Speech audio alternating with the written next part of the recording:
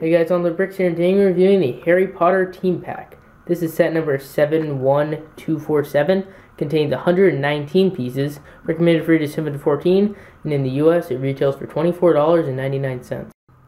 First minifigure, of course, is Harry himself. He comes on a nice printed toy tag. You can see pretty nice detailing. That's even gold on the side, which is hard to tell on the goldish plastic transparent toy tag.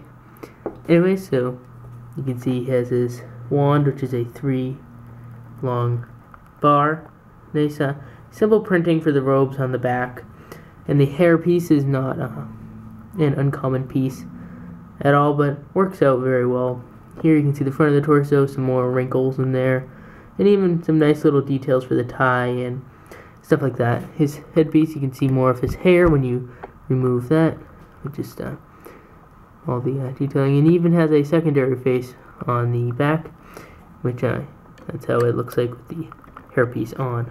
Our second minifigure is Voldemort. He has this nice snake printing actually on the torso. You can see it wraps all the way around, however not on those little edge pieces, which is a pretty nice piece for this toy tag.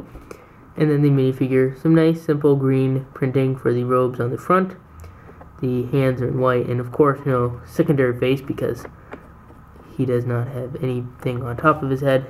And then some printing underneath that cape, just some normal green printing. However, this is the old style cape, which means if you do that too much it can wrinkle, because it's too bad that this is a year 2 set, and doesn't come with any newer style capes though. But you can see he does have the same exact wand piece as Harry. First up for the builds, we have the Enchanted Car. It can be removed from the toy tag to wheel around.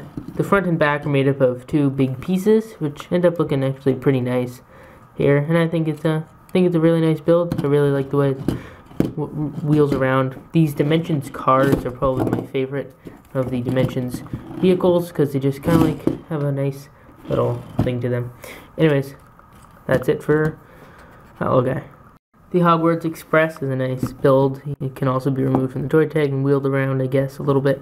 Has the miniature train wheels in there, and is a nice little build all around for the cabin and stuff. And it's a pretty cool little train Dimensions build.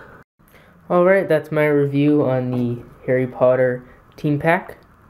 So please leave your opinion in the comment section down below. My opinion is very cool to get a new Harry Potter set. I think the minifigures are great, and I couldn't think of better minifigures that put in this set. And the builds are pretty good and stuff. It's overall just a really nice set. Especially a great minifigure pack, and the in-game stuff is pretty fun as well. Anyways, please leave your opinion in the comment section down below. Thank you so much for watching, and I'll see you in the next video. Bye. Also, please subscribe. It means so much.